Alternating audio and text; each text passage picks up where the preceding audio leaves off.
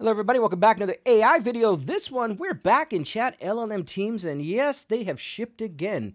Today I want to talk to you about their new functionality, RouteLLM. Now, for those of you that don't know, RouteLLM basically is a traffic controller for AI queries. And as you're no doubt aware, the large language models, they all vary in terms of capability, cost, how fast they respond. Some take a long time, like O1 Preview, and they do lots of chain of thought reasoning. Some just zip out, like O1 Mini, for example. Large context windows like Gemini 1.5 Pro, and then smaller context windows, etc. It doesn't really matter. What matters is RouteLLM will look at your prompt, it will look at your query, and then it will direct it to the right large language model to give you the best possible answer. And I should mention here that it improves over time. So if the more information, the more data it gets, the better it'll know your preferences and the better it will get over time. So just keep that in mind. So with that out of the way now, let's dig into RouteLLM and take a look at a few quick examples here.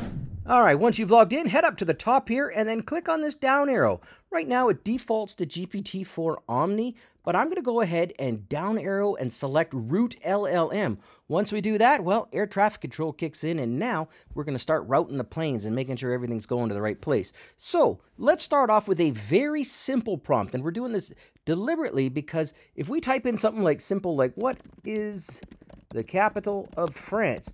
I would expect this not to go to the brand new O1 Preview with its fancy reasoning and chain of thought and all that good stuff. Okay, good. It selected GPT-4 Omni, and it came back in split seconds. It just did it instantly. That's perfect. It doesn't automatically select O1 Preview. Do keep in mind, though, if you wanted to use O1 Preview for this, you could, or O1 Mini or GPT-4o Mini. All of these are there, but again, we let it select the correct one based on the query. Let's go now and start looking at a little bit more complicated stuff and see what model it selects. All right, here we go. So we've got a blank slate again. Here we are in RouteLLM, and if you ever want to get rid of, the stuff that you were working on before, you can always just click on this button here, and you can go back to it, or alternatively, like I like to do, I just click on New Chat and we start from scratch. RouteLLM is selected. I'm going to copy and paste in a very complicated coding-specific prompt, and it's not a simple one. There's quite a bit going on here. I'll give you the Cole's Notes version here. You're a highly experienced programmer. You're skilled in multiple language. Here's a code snippet written in source language. Convert it to target language. So we're going into multiple languages here, and then we want the functionality to remain intact. I'm going to put the entire prompt in the description below so you guys can copy it verbatim if you want to. But in a nutshell, it's basically the source language is Python, the target language is JavaScript, and we're converting a Python function for calculating the Fibonacci sequence into JavaScript. And then there's just a couple of notes here on what I'm hoping for. Again, the whole thing is put in the description below. But that's not really the point. The point is before I hit enter, we know, or you should know, or you probably know, that Sonnet 3.5 and the new OpenAI models, the O1 Preview and the O1 Mini, are generally considered the best at coding. So if I hit enter, I do not expect it to select Llama 3.1 or anything like that. I expect it to select one of those three models, probably Sonnet 3.5. So let's go ahead and click on the button there. It's going to hit enter, and there we go. It's routing to Claude Sonnet 3.5. Claude Sonnet 3.5, for those of you that aren't aware, it has a 200,000 token input window, so it's got a big context window, and it is incredibly fast, and it is fantastic at iterating and cooking up and fixing bugs. It's not as good at reasoning in terms of like telling you what it's doing and why it's doing it, but it's very fast and it's very effective and it does well. So there we go. It selected Claude Sonnet 3.5. That's what I would have expected. That was one of three that it could have went with, in my opinion.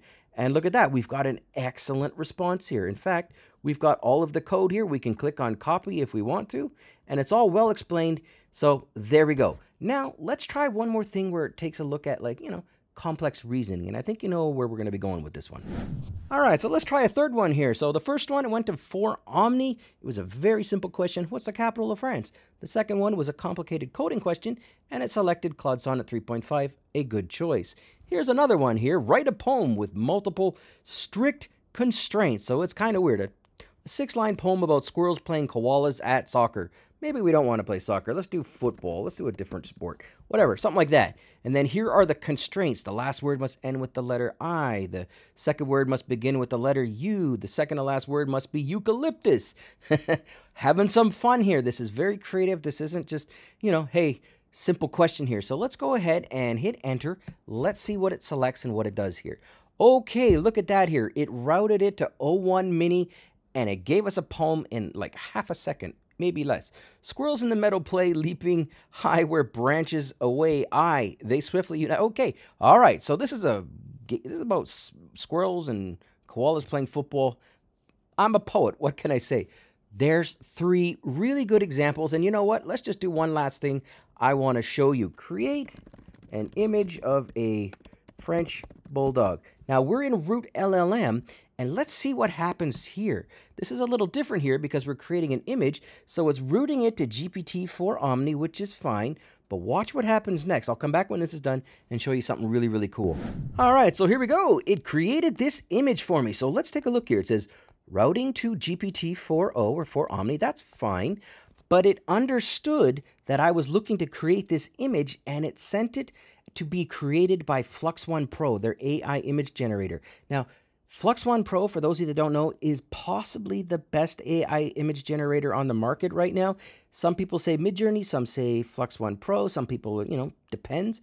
But it is top shelf stuff, and RouteLLM knew where to send it. So this is amazing stuff. Also, last but not least, if I click on new chat and I put a prompt in and I want to use, let's say I want to use O1 Preview, I don't want it to go to Claude Sonnet, just remember, you can always just drop down and select the one you want. So if you want to use O1 Mini, O1 Preview, etc., just select it, and you can always override RouteLLM and just do what you want. So there you go, guys. RouteLLM is amazing. It's now inside ChatLLM Teams. They're delivering every week. You got to give it a look. Links in the description below. Give it a try. Thanks for watching.